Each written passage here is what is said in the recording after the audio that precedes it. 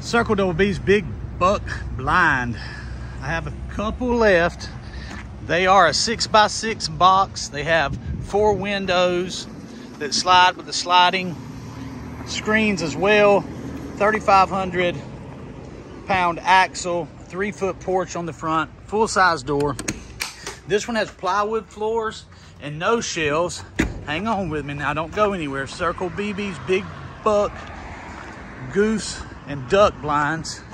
Here's another one, it's the same size, but let me show you the difference. Indoor, outdoor carpet, and shelves all the way around where you can rest your deer popper on it.